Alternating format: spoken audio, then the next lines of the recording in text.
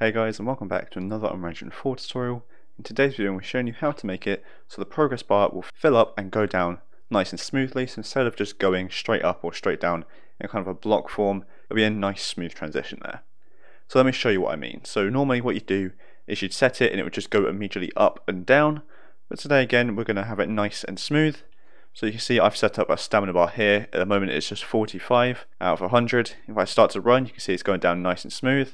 And if I stop, it's going to go up like this. So this is what we're making today. As you can see, it looks a lot better. It just looks a little bit nicer. Something different, just so it isn't, again, just straight, linear, very blocky, as it normally is by default. So this is a very simple process of what we're going to be doing today. So without further ado, let me delete this code, and I'll show you how I've done it. So the first thing you want is you want to make sure that you've obviously got all of this progress bar set up in your widget. So this isn't actually filling and draining it, this is just having it set up. So I'll show you what I've got at the moment. So I've just simply got this progress bar here, which has stamina written above it. And I've created a binding for this progress bar, where I'm simply just getting my stamina and dividing that by my max stamina, as that is what I want. I want this to be stamina. But again, you could have this as whatever you want to fill it in, as this value here, divide by the maximum amount it can be, or just divide by 100. If you want another video of setting this up, I do have some which I'll link in the description down below and on screen now, but I can also do another one if you want. So this is what I have, very simple stamina progress bar set up to put on screen. Now what we're going to do is set up actually filling and draining this in a nice smooth fashion. So to do that, because I'm doing it stamina, I'm going to do this in my character blueprint, but you can do this in whatever blueprint you want. Again, for me that's going to be the third person character. In here I already have my sprinting set up as well, so when I press left shift it's going to go to 1200, when I release it the walking speed is going to go back to 600. Just a nice easy way of telling that I am sprinting.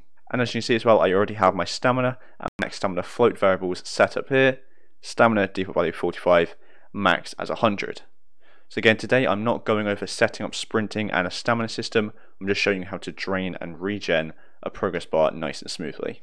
So the first thing we want to do is we want to create a custom event function in order to drain this progress bar, which for me, I'm just going to call drain stamina. So I'm going to right click and add a custom event, naming this drain stamina. And this is where we're going to be draining the variable inputted into our progress bar. So what I'm going to do is hold down B and left click to get a condition, and I'm going to create a new variable, naming this should drain question mark, leaving it as a boolean, that being the condition of the branch. Because what we're going to do is, again, we're not just going to simply set the variable to be something lower. What we're doing is we're going to create this as a loop, which you would normally do for stamina as well, but you want to do this for whatever it is that you're draining. False of this, we're not going to do anything because that's going to break the loop because we don't want to continue draining. True, we're going to lower the value. So again, for me that's stamina, so I'm going to set the stamina there, connecting that into true. And what I want to do for this is get the stamina here, so get stamina. Out of this I'm going to get a float minus a float. And the key to making this look nice and smooth is we want to make sure that we decrease it in small amounts but quickly. So that way it looks nice and smooth because it's going down in little amounts but quite quick. So it's just a nice smooth way of going left and right or filling and draining. So what I'm going to do is set it to 0.5. Now you can set this to whatever you want. Obviously the lower the amount, the quicker it will drain, the higher the amount, the less it will drain, and obviously again, the lower it is, the smoother it will look. So set this to be whatever you like. I'm going to set it to 0.5. And this is then going to go into a clamp float, and that's so it's not going to go below a certain value which we set, which for me is obviously going to be 0. I don't want it to go below 0. So minimum we'll leave as 0, and maximum I'm just going to put as max stamina. You can put as whatever you want, you can put it as 100 or whatever you want. And the return value of that is going to go into the set stamina there. So that's now going to perfectly drain our stamina by 0.5, going down to a minimum of 0. But that's only going to do it once because we do need to set this into a loop. So to check for when we want to stop, we're going to come out of stamina here, get an equal float, leaving it at 0. So if the stamina is equal to 0, we want to stop draining it. So we're going to hold down B, left click to put that into a branch, with obviously that being the condition. And true is going to stop draining the stamina. So what I'm going to do is set should drain to false. And it's as simple as that. That's now going to stop this loop, so stop us from draining it. Now because this is a sprinting system, what I'm also going to do is set the max walk speed back to my walking value. So out of the character movement, for me that's going to be 600. Again, I'm only doing that because this is a system for sprinting and stamina. Do this for whatever you like. And off of false of this branch, so if we haven't reached 0, what we want to do is we want to continue this loop. So we're going to hold down D, left click to get a delay, connecting that to false. But the duration for me is going to be 0.01. Now again, set this to whatever you like. The higher the duration, the longer it's going to take to drain the stamina or drain this variable and this value, but again, the less smooth it will be. The lower it is, the quicker it will be and the smoother. So again, lower values equal smoother and quicker, higher values equal longer and less smooth. And completed is going to call function drain stamina, like so. So I'll give you a quick overview of this again. When we call this function, if should drain is true, we're going to be causing a loop to just slowly decrease our stamina by small decrements each time to make it look nice and smooth until we either reach the bottom value and we set should drain to false, or we set should drain to false somewhere else, because again, that will cancel the loop here. So that's draining the value and the variable in the progress bar. Now we also need to gain it, or increase it, or regenerate it. So I'm going to right click under here, add a custom event, and do a very similar process. This one I'm going to call regain stamina, as again, that is what I'm doing in this system.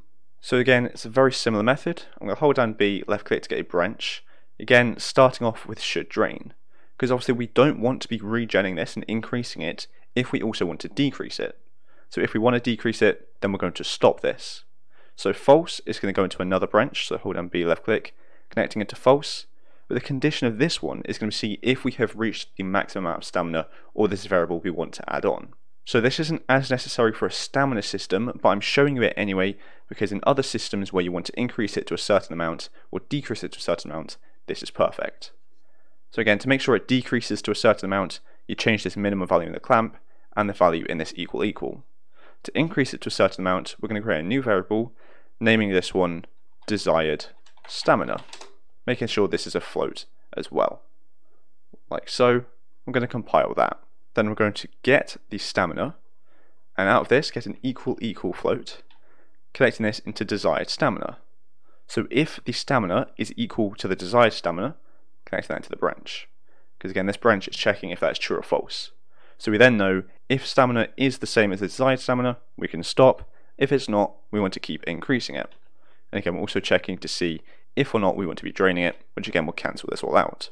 So again, true will be nothing because the stamina is already filled to the desired amount. False, it's not, so we're going to increase it. So we're going to set the stamina here, connecting that into false of the branch. And we're basically going to do the opposite of this. So this was stamina minus, we want to do stamina plus. So what I'm going to do is actually select these, Control C, Control V, just to make it a little bit quicker for us, connecting the return value into the set stamina there. All we need to do is delete the minus, come out the stamina and change it to be a float plus a float, and again I think I'm going to do it with 0.5. Again, change this to be whatever you want, but I just want to increase it by 0.5 each time just because I think that's what looks best for me. And then after this, hold down D, left click to get a delay, the duration again being what you want, for me 0.01, and then out of the completed, call function regen stamina to again create this into a nice loop which will just continually update and regen this variable for our progress bar until we either want to start draining it or we've reached the desired amount which we want to increase it to. Very similar to this, just basically doing the opposite of it. So that's going to work perfectly for us. Now we just need to set it up to actually call these functions and custom events for when we do want to drain and regen our progress bar. So again, for me, that's when I'm sprinting.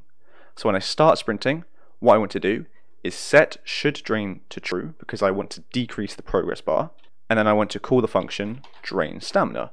I'm telling it that I do want to decrease the progress bar and then telling it to actually do it. And then when I want to regen it, so when I stop sprinting, I need to tell the code that I don't want to drain the stamina anymore, so I want to increase the progress bar, no longer draining it. And I also want to tell it where I want to increase it to. So again, you can change this value for how much you want to increase it to. For me, I'm just going to set it to 100 as that is the maximum amount for my stamina progress bar. But again, set this to whatever you want, and you can obviously change this dependent on different things. So maybe the player gets an energy drink, which will get you to 80 stamina or whatever it is for you again. And again, we're going to tell it to actually do this now, so regen the stamina. So the top tells us we want to decrease it and then does decrease it. The bottom tells us we don't want to decrease it and we want to increase it to this amount, and then it tells it to do that. So let's compile, save, and hit play. You can see it's at 45 out of 100. Obviously we can just tell it to start regenning off begin play, that will fix that, but I'm just leaving it as this to show you it working. If I start sprinting, you can see it's going down, and then if I let go and stop sprinting, it's going to go up again, and we can see it's working perfectly like this, draining and filling nice and smoothly like so, which again I think just looks a little bit better than having it blocky as it was before. So I think that'll be it for this video. So we've done everything we want to do. We've set it up so the progress bar is going to decrease and increase nice and smoothly with a variable which we input, which again for me in this example is stamina and sprinting, but you can do this with absolutely whatever values that you want. So thanks so much for watching. I hope you enjoyed and I hope you found it helpful, and if you did, make sure to like and subscribe down below. So thanks so much for watching, and I'll see you in the next one.